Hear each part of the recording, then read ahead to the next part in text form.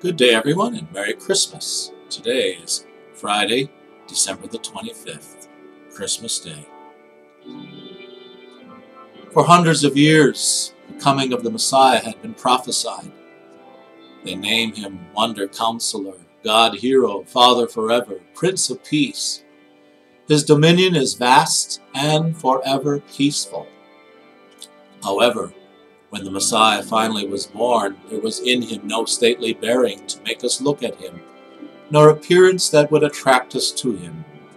He was spurned and avoided by men.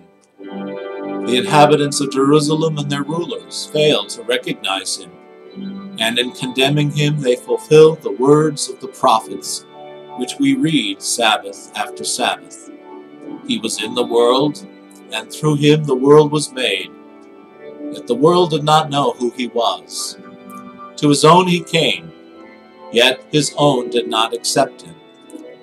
Jesus was born in a stable and laid in a manger because there was already no room for him in the hearts of many. Jesus, emptied of his glory, all too human, the suffering Messiah, continues to be easily rejected.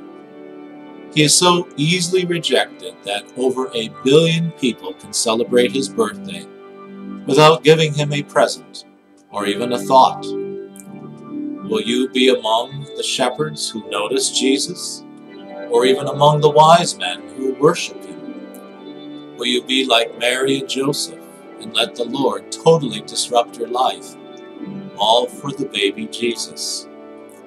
Will you put Christ ahead of Christmas? Reject anything in Christmas not pleasing to Christ. Accept him as Lord and Savior of Christmas. Let us pray.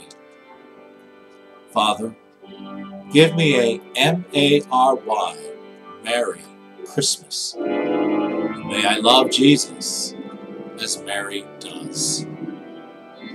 God bless you, and may you and your families have a most blessed Christmas day.